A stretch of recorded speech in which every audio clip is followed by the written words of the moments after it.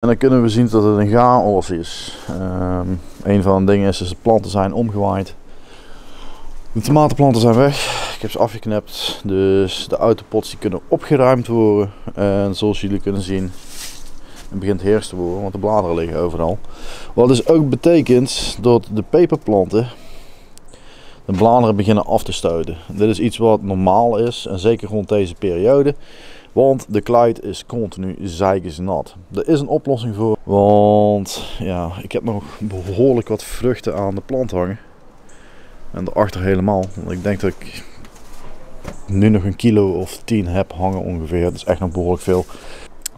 Deze rij hier ga ik helemaal opruimen. En alle vruchten plukken. Planten verwijderen. Of in ieder geval, ik doe de kluiten even op een hoop leggen. Dan kunnen ze uitdrogen. Maar de herfst is aan het breken, of is aangebroken. En het wordt gewoon tijd dat we gewoon de boel beginnen op te ruimen. Het is een mooi seizoen geweest. Ik heb helaas weinig gefilmd van deze planten. Maar ja, zoals jullie kunnen zien, het is niet verkeerd. En vooral niet als je nagaat dat ik eigenlijk vrij weinig heb gedaan, behalve wat voedingsstoffen gegeven. Dit is natuurlijk wel een dingetje. Ik geef gewoon echt continu voedingsstoffen, zelfs met dit weer. Al is het maar een heel klein beetje. Maar ik pas mijn voedingsstoffen ook aan de weersituatie. Het regent nou ontzettend veel. Het is nou ontzettend vochtig en koud. Dus als de kou op de kluit slaat, dan krijg je in één keer heel veel gele bladeren en dan is het vrij snel afgelopen. Alleen, zoals jullie net zagen, ik heb nog behoorlijk veel pepers aan die plant hangen en ik heb geen zin om ze mee naar binnen te slepen. Dus om een oplossing ervoor te zorgen is gewoon dat je even de kluit afdekt, zodat er in ieder geval niet veel water in gaat komen. Want als het een keertje gaat vriezen, bevriest de kluit en dan is het afgelopen. Dus door ervoor te zorgen dat het vochtig of dat de kluit niet al te nat raakt en dus niet compleet kan bevriezen, probeer ik het een beetje af te schermen daar met iets. Nou, de autopots zijn weg. Ik heb al bladeren bij elkaar gegooid. Ook heb ik de planten in de kweken geknikkerd en natuurlijk alle pepers eraf gehaald. Dus dit kan nou gewoon gaan drogen. Ja, wanneer het droog is, gooi ik het ook in een kliko of op een mesthoop. En ja, dit zijn trouwens de wortels van ja, de tomaten. En wederom hetzelfde verhaal. Super weinig wortels hierboven, maar een dikke laag wortels hieronder. Dus dat autopot systeem, dat is fantastisch, maar waarvoor gebruik ik in godsnaam ja, potgrond? Terwijl ik het idee heb, als ik de hele tank vol gooi met hydrostenen, dat ik een beter resultaat ga halen. Want zoals je kunt zien, het is een ontzettend dikke laag met wortels hieronder. Wat dus inhoudt dat het veel efficiënter groeit in hydrostenen dan de potgrond. Dit is een nadeel van een autopot systeem. Dus de planten hadden veel efficiënter kunnen groeien, veel beter kunnen groeien, minder problemen kunnen hebben met vochtproblemen. Want nogmaals, potgrond houdt ontzettend veel vocht vast. Ja, misschien volgend jaar eens een keertje proberen om de bakken vol met hydrostenen te gooien en kijken wat dan het resultaat is. Maar nogmaals, je ziet gewoon duidelijk het verschil. Dit is de laag met hydrostenen tot precies daar. Daar. En je kunt het ook zien als ik erop duw. En vandaar tot daar is allemaal grond. En ja, er zit nauwelijks wat in van wortels. Natuurlijk, er zit wat in, maar het is niet heel erg spectaculair. Het volgende wat ik ga doen is nou deze planten de rijpe van afplukken en de gele bladeren verwijderen. Dit is nogmaals de kou, het is winterperiode of de herfstperiode. Dus het begint langzaam af te koelen, dus bladeren beginnen van de bomen af te vallen. En de plant begint zichzelf te beschermen. En dat is ook een van de redenen waarom ik tegen de mensen altijd zeg van, waarom haal je de bladeren weg? Want ze stoten ze zelf al af. Dus, en de plant stoot de juiste bladeren af. En de bladeren die gewoon belangrijk zijn om te beschermen, blijven hangen. Maar sommige mensen hebben de gewoontes om de complete planten kaal te plukken. En tegen de tijd dat de vruchten weer kunnen afrijpen, omdat het zonnetje in één keer begint te schijnen, is de plant kaal. En dan beschadigt in één keer de vrucht. Het is hetzelfde als net met het begin van de zomer. Als je een plant te snel buiten zet, en is niet geacclimatiseerd. Precies hetzelfde met dit op dit moment. Want als een plant voor een langere periode geen zon krijgt, wordt hij zwakker. Heeft hij minder resistentie komt er in één keer de volle zon op, dan verbrandt in één keer alles. Dus ik ga nou de Peruviano redjes doen. Oké, ik heb dus een berg pepers geplukt.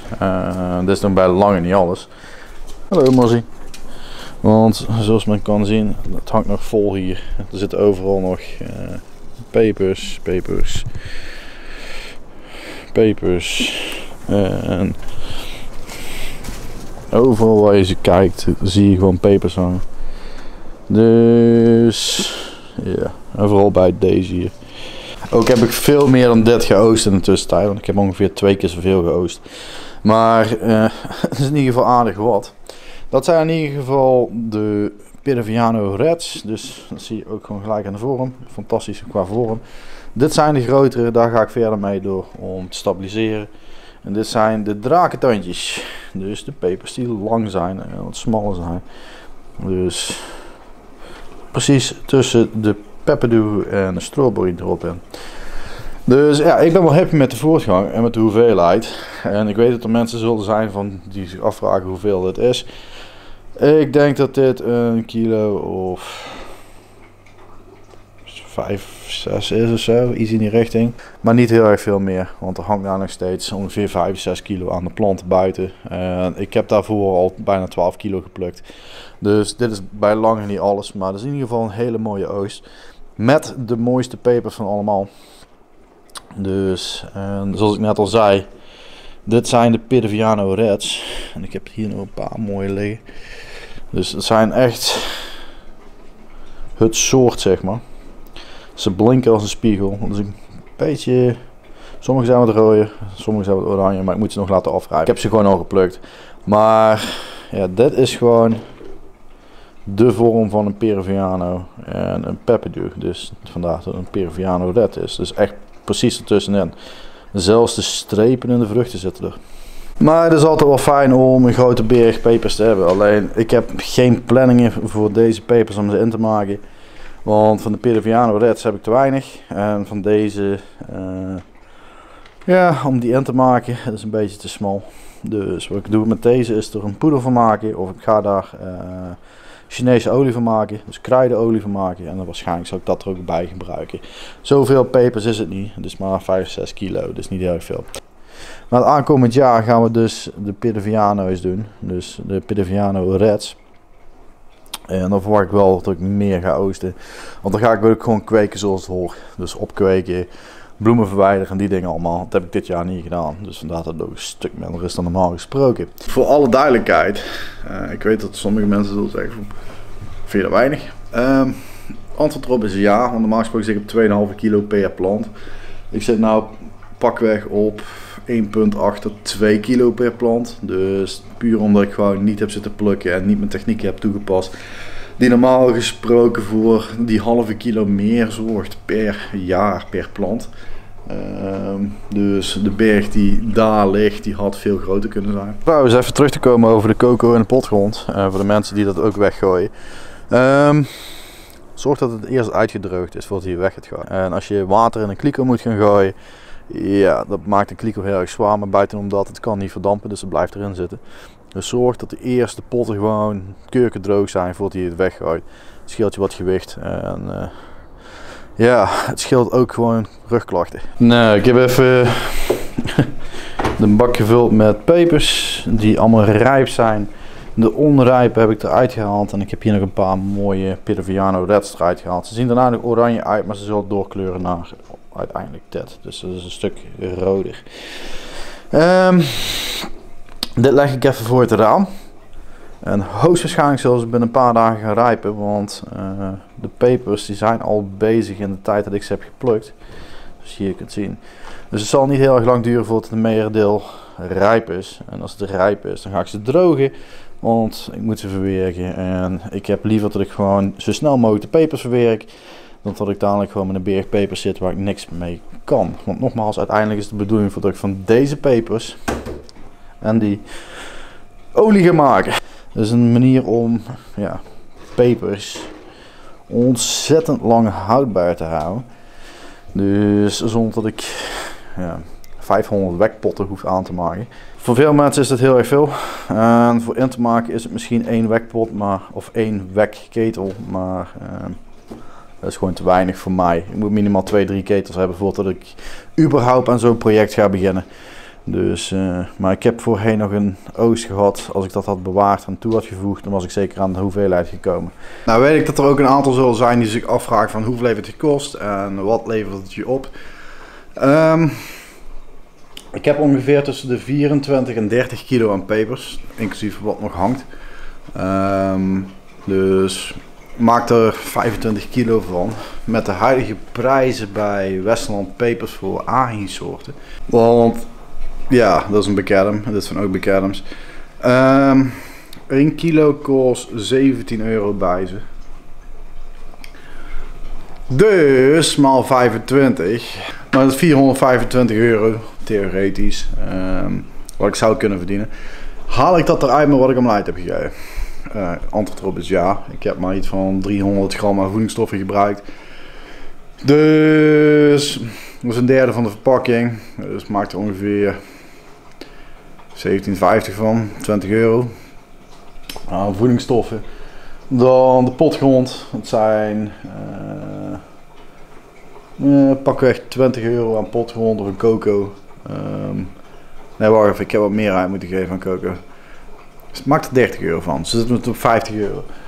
Dan een beetje licht voor een maand. Vanwege omdat ik toen een tijd tendag heb gebruikt. Toen een tijd was het nog goedkoop. Tegenwoordig niet meer. Dus maak er gewoon een kwartaal van. En volgens mij was het toen per kwartaal 30 euro wat ik verbruikte aan energie voor mijn tent. Dus dan zitten we op 80 euro wat ik uit heb gegeven aan mijn pepers. Nou, haal er van de 425 euro vanaf. Dan zitten we ongeveer op 345. Dus het valt op zich wel mee wat ik uit heb gegeven. Maar ja, 325 euro aan pepers die ik niet hoef te kopen is een hoop geld. En dat met 80 euro aan potten, potgrond, wat voedingsstoffen en die dingen allemaal. Koop je zeg ik gewoon. Oh ja, en een beetje licht natuurlijk. Dit jaar, of het aankomend jaar, gaat een beetje anders worden. Vanwege de energieprijzen heb ik dus mijn tent afgebroken. Er staat geen tent, er staan geen lampen. En ook ga ik geen lampen gebruiken voor het kweken van het aankomend jaar. Dus ik zal wat eerder moeten beginnen of op een andere manier moeten beginnen. Of ik moet bij Top Plant Foods even kijken of ik daar iets kan organiseren. Maar ik werk niet bij Top Plant Foods, dus het is niet iets dat ik continu bij ben of wat dan ook. Want dat is een Remco zo'n pakje aan. Misschien toch iets kunnen combineren of wat dan ook. Maar hoe dan ook, ik wil gewoon eigenlijk het balkon blijven doen, want dat is gewoon mijn project. Dat is gewoon mijn dingetje. Maar aankomend jaar wordt dus geen lampen gebruikt om pepers te kweken. Dus dat is wel moeilijk. Nou, dit zijn de pepers nadat ze dus volledig afgerijpt zijn en zelfs zacht aan het worden zijn. Maar zoals je kunt zien, ze zijn volledig rood geworden. En ja, ze zien er ontzettend goed uit nog steeds, maar ze zijn zacht aan het worden, dus dat is wel een dingetje. Maar dat is dus de reden waarom ik ze Peruviano Arrangio Red of Peruviano Red heb genoemd. Ze gaan eerst naar oranje en ze gaan daarna naar rood. Maar ze hebben dus de typische vorm, inclusief de strepen die je hier ziet in de peper. Dat specifiek tot de Peruviano Arrangio hoort, maar deze kleur rood. En ik heb ze geprobeerd. Ze smaken wel iets anders, want de Peruviano heeft een hele typische smaak.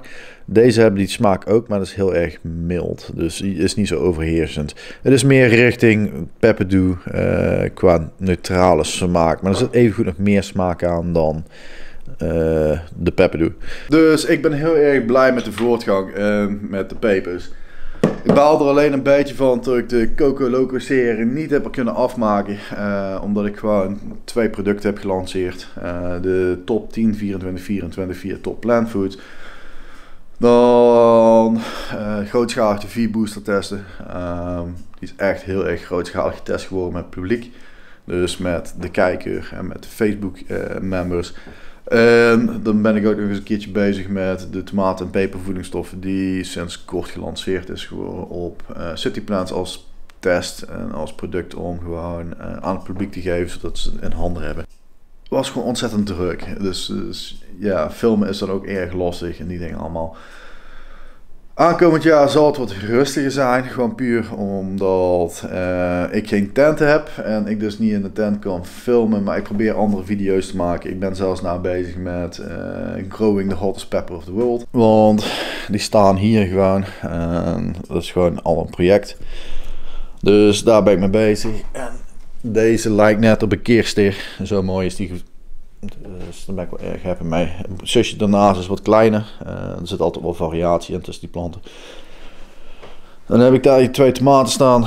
En die tomaten die zijn voor de Breaking Tomatoes Sauce Edition. Ik heb daaronder nog de basilicum staan. En daar zou oregano in moeten zitten. Maar die zaden zijn niet uitgekomen. Dus ik moet even kijken of ik oregano ga kopen. Of dat ik een plantje ga kopen, dat misschien makkelijk. Er waren ook een hoop vragen over deze planten hier. Ja, ze zijn flink gegroeid zoals je kunt zien. Die is hier bijna al 40, 50 centimeter. Die zijn groter, maar die zijn gewikkeld om een paal. Dus ik verwacht dat die het grootste is, die pakweg een meter hoog is als ik ze hem helemaal uit elkaar zou trekken. En deze 80 centimeter, alleen deze heeft een heel licht blad. Dus ik weet niet of er hier ziek is of er iets is. Dus. Maar ik heb ze pas weer gevoed. Met voedingsstoffen van mij specifiek voor vanilliplanten. Dus we zullen zien wat die gaan doen. In de kleine potjes doen het mooiste. En die groeien het hardste. Op een of andere manier. Dus ik heb geen idee waarom. Wat wel opvalt is dat de 2 kleintjes die ik hier heb staan. Dus deze. Dat die potten vol met algen zitten. Dus de algen houden groei op een of andere manier tegen. Want de overige 2 die hebben er geen last van. Alleen die 2 kleintjes die hebben algen in de pot.